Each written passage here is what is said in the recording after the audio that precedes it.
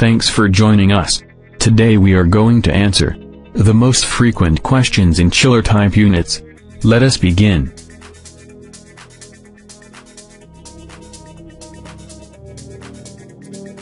Question 1. What does a chiller do? A chiller is a chiller that is used to generate ice water, which can be used, for example, to provide air conditioning in buildings. Question 2. Why use chiller? A. In large buildings, the cold generation is centralized in a single point. B. By concentrating the generation of cold, the need for a large number of air conditioning equipment is avoided. C. The need for electrical and power connections throughout the building is avoided. D. Having less equipment reduces the chances of failure. E. Excess ducts are avoided throughout all the premises. F. The distribution of the low temperature is carried out by means of pipe networks that carry the ice water to all the premises of the building. G. If the selection of the chiller is adequate, it can generate quite interesting efficiency values. Question 3. How is the traditional chiller? The traditional chiller consists of a compression refrigeration circuit with the 4 basic components, plus the water distribution. A. Evaporator. B. Condenser. C. Compressor. D. Expansion device. E. Water distribution system. Question 4. How does the chiller work internally? A. The refrigerant inside the refrigeration circuit passes through the evaporator, where it is at low pressure and low temperature. In this way it can cool and generate ice water. B. The ice water passes through the evaporator to cool down, but never mixes with the refrigeration circuit. C. The ice water is directed to the building and cools the premises. D. The refrigerant inside the refrigeration circuit leaves the evaporator with the heat that was removed from the ice water and enters the compressor. E. The refrigerant gets pressure in the compressor to be taken to the condenser. F. In the condenser, the heat that was removed to the ice water is lost. G. The refrigerant passes through the expansion device to lower its pressure and become cold again. H. The refrigerant enters the evaporator and the cycle is repeated. Question 5. What are the types of chillers? By the type of condenser cooling, we can classify them into A. Chiller with air-cooled condenser. B. Chiller with condenser cooled with fresh water. Question 6. How does the air-cooled chiller work? A. The traditional chiller has a compression refrigeration circuit, where the heat needs to be dissipated in the condenser. B. When the chiller is air-cooled, powerful fans are needed in the condenser to help release the heat, which was removed to the ice water.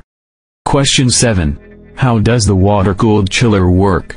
A. The traditional chiller has a compression refrigeration circuit, where the heat from the condenser needs to be dissipated. B. When the chiller is cooled by water, an additional fresh water circuit is needed, passing through the condenser, to help release the heat, which was removed from the ice water. C. In these equipments there are 2 totally different water circuits. D. There is an ice water circuit to cool the premises of the building, and a fresh water circuit to cool the chiller condenser. Question 8. Where are the air conditioning chillers located? The chiller can be located in the basement, or up on the roof of the building. Question 9. How is ice water produced? A. The ice water is produced in the evaporator of the refrigeration circuit. B. Usually the ice water leaves the chiller at a temperature of 7 degrees Celsius. Question 9. What do you do with ice water? A. A centrifugal type pump sends the ice water around the building.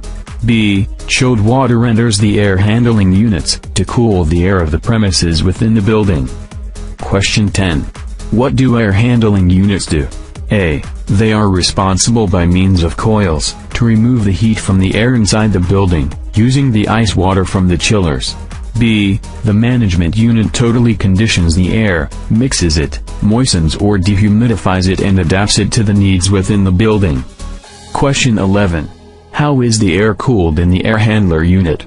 A. The chilled water from the chiller is passed through coils, through which the air flows that need to be cooled pass.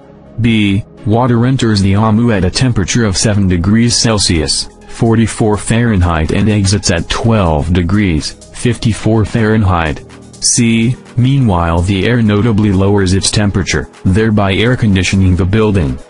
Question 12. What do you do with the ice water coming out of the air handler unit?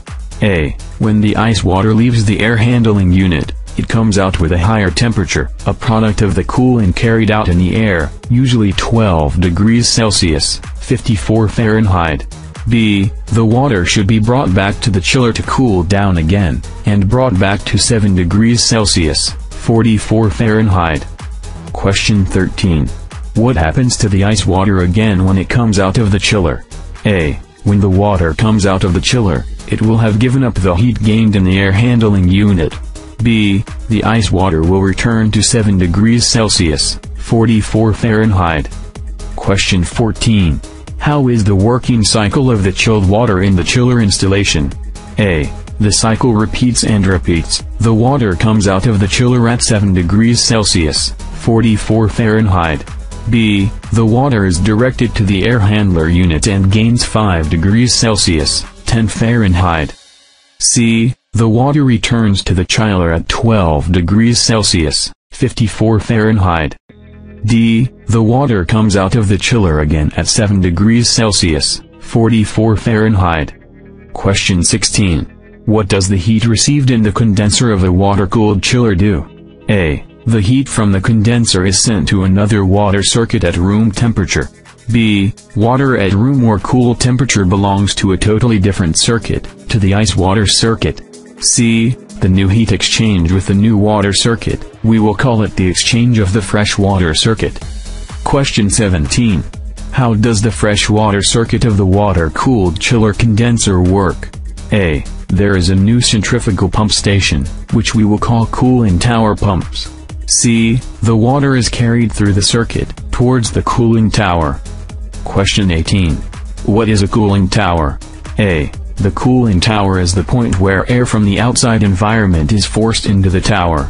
B. The tower uses a powerful internally located fan. C. The air inside the tower dissipates and rejects the heat of the water that has just cooled the condenser. Question 19. How many exchanges do we have in the installation with chiller cooled with fresh water? We have 4 heat exchanges. A. Heat exchange of the chilled water with the internal air of the premises, to cool the air of the building. B. Heat exchange of the refrigerant within the refrigeration circuit, to generate the ice water. C. Heat exchange of the refrigerant of the refrigeration circuit, with the fresh water circuit, to send the heat of the condenser refrigerant to the environment. D. Heat exchange of the fresh water, with the outside air, to cool the fresh water.